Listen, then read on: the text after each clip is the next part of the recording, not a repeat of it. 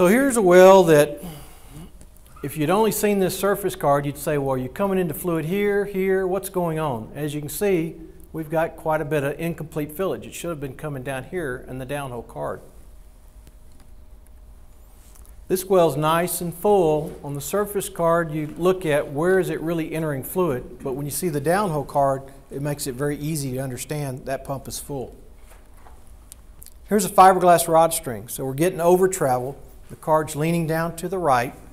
You can see it's getting about 240 inch of pump stroke versus what you're getting at the surface. These are very important when you work with the fiberglass rods, to work with the companies to make sure you're setting your pumps right, because you're going to get that much over travel. You don't want to be tagging that much rod on the bottom, especially with fiberglass rods. They do not like compression. They like stretching, but they don't like compression. This is a rod string, pump size, same speed, with 3 different geometry pumping units.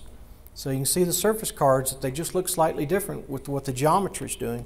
But when you look at a downhole card, the card's easy to determine. So the reason some of this is going on is that we don't seem to have the time anymore to educate everybody on all the different types of surface cards. And I like to think the surface card is like a fingerprint. And when we're optimizing a well, it's just like going to the doctor now and looking at an EKG. That's what a dynamometer is, and that's what Lynn will be talking about later.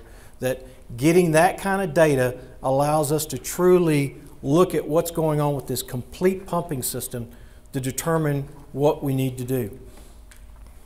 And there's card shapes running around that you can look at. There's 12 basic downhole card shapes that will show you if the tubing's moving, is it fluid pound, if the traveling valve's leaking, standing valve's leaking. What gets fun though is when you have multiple problems on one well, and you get to look at that. But there's software out there that's there to help you look and try to help you analyze some of these situations. Well, a standard rod pump controller is always used runtime. That's our most critical factor. How long are we running today? Did we run longer? Well, if we ran longer, we should have made more fluid. If we didn't, pump's probably slipping. Something's happening. So that's the key number we want to look at on a controller. But the newer controllers also allow us to look at the valve checks. We can stop the well and see if the pump's leaking. And it's also acting as a production meter, and I'll show you that here in a minute, a well test. These are all smart controllers, so they store the dynamometer cards. So what did the well look like when it started, and what did it look like when it shut down?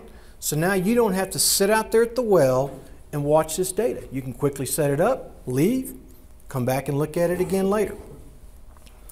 We talked about how long do you leave the well down with a time clock. You got to do the same thing with a pump off controller. How long do we leave it down? The newer controllers have mechanisms in them that will run through basically like a buildup curve for you and help you gather the data to determine what that downtime should be. That could take you all day if you're not careful on some wells. So this is a nice little tool to save you time. Rodometer and pumpometer, we did that just to pick on Russell Stevens. Where's he at? That's just an odometer that we put in so that you can actually look at that rod string or pump. How many strokes has it made? And you can reset it when you put a new string in. We've also been looking at all of the stuff we're doing with coal bed methane. And what we're finding is we've got a great product to move fluid. But what do you do about gas? Well, we have found on these little coal bed wells, in our downtime, maybe 15 minutes was a good downtime. And then all of a sudden on one cycle, at 8 minutes of downtime, we had enough back pressure that we killed the gas flow. We're pumping water. They could care less about the water. Where's the revenue? The gas. So we've added features that you can actually look at your gas flow. So if the gas flow falls off while you're in your downtime, it'll kick the well back on. Let's get that fluid off and let the gas start flowing again. Paraffin and scale. If you look at a card, the bigger it gets, the more work we're doing.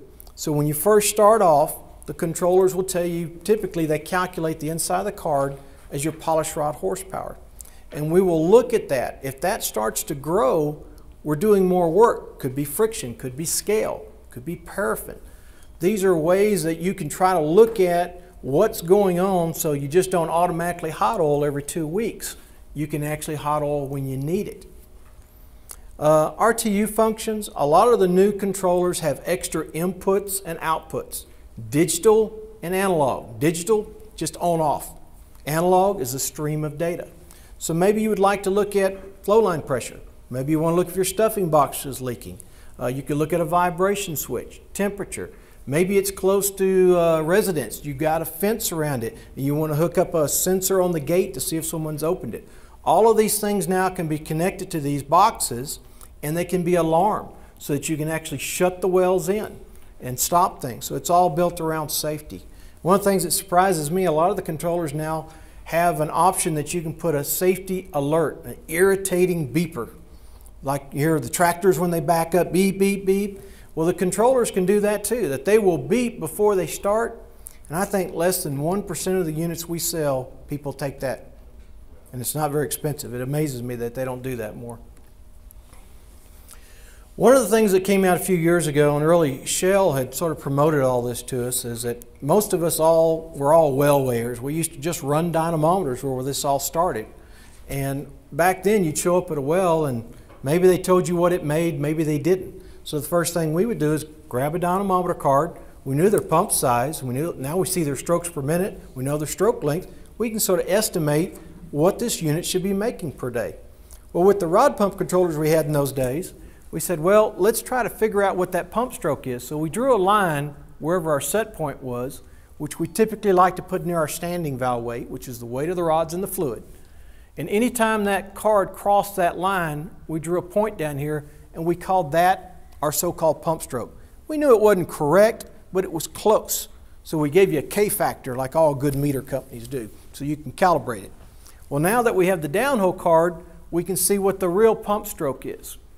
So every stroke, the controller looks at what is the pump stroke. So we know how much fluid we moved, and we can show you daily how much production that well is making. It lets you put in a water cut as well. So how often do you normally get a well test? Once a month? Once every few weeks?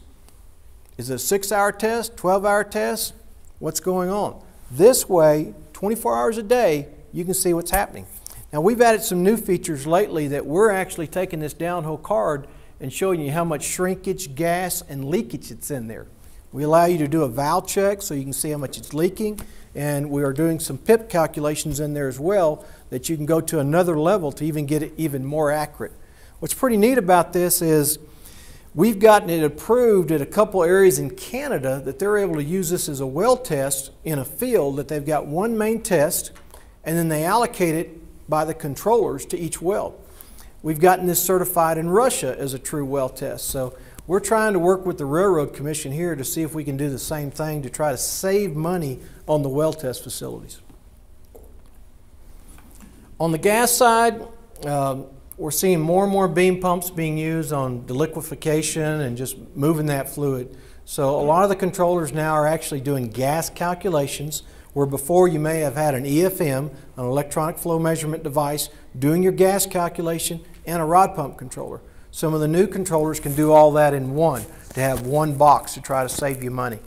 This is also showing here just a little wireless unit, because normally where the guys have plumbed in the gas measurement isn't very convenient to the back of the pumping unit.